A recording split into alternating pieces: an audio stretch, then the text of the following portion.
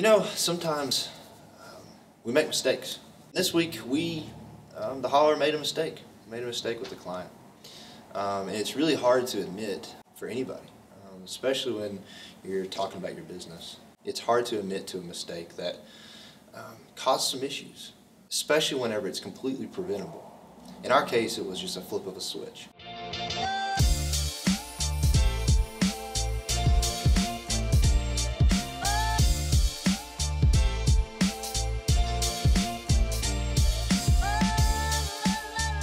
Instead of creating a storyline each week, we've decided to just document what goes on in here every day.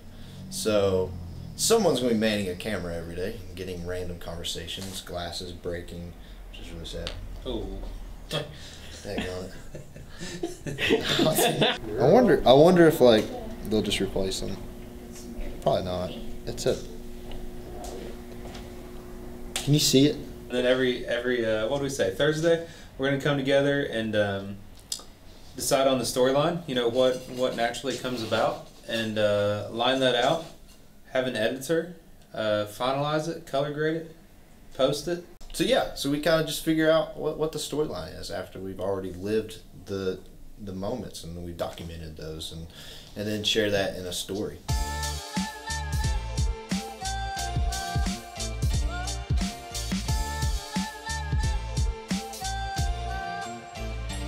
Do you want me to go pick you up some super glue? So the Holler made a mistake, and the mistake was completely preventable. We just forgot to flip a switch. And what we really learned is that mistakes aren't always a bad thing. There's this time when I was younger. Me and my buddies thought it was a good idea to start picking up rocks in a gravel parking lot. Just started throwing rocks. We're like, okay, this sounds fun. Let's pick up rocks and throw them. The parking lot we were throwing rocks in had mobile homes for sale. You can already see the mistake we're about to make. I took a throw, one of the other guys took a throw, and then it gets to the third guy. He picks one up, and it was like slow motion. He hits the door, and the door wasn't a metal door, it was a glass door. And the glass just completely shattered everywhere. And we were obviously scared to death. We needed to tell somebody, someone that had a different perspective, and own up to it and admit that we were in the wrong.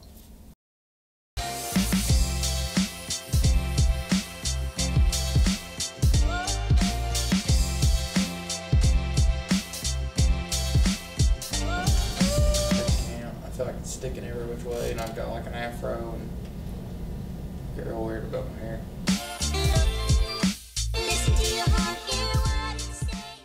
It's crazy how like past experiences come together, and you learn from them to be able to then make wiser decisions. The best thing we knew to do was just to meet the problem head on, and just call them back and say, hey, look, this happened. And here's what we're willing to do to make this right. It took them off guard by, you know, like no one's ever really said that, especially in the business world. You know, like that people are always kind of out to get what's theirs, and we truly cared about trying to recover the relationship we had with them. So now I think that was respected so much, that position, that now things look good. I mean, things look like we're mending back together. I was telling Kevin, it's like a piece of metal was snapped in half and then it was welded back together.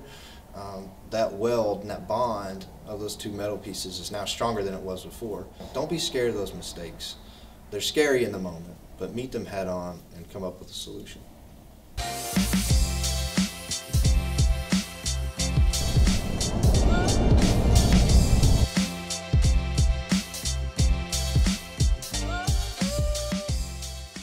Thanks for watching the Holler vlog. The Holler exists to bring hope and opportunity back to Appalachia. And so as we're working to rebrand Appalachia from the inside out, we encourage you to stay with us. This is our first episode, which is pretty cool. But we're going to continue to work, not just to bring some humor and some idiot moments into your life, but to help you understand how you can make your business, your organization, or your family and friends business more successful through the actions that you take day in and day out. So if there are any topics you guys would love to hear us tackle, just let us know in the comments down below. Don't forget to subscribe and like and keep in touch with us. Thanks, guys. Holler at us.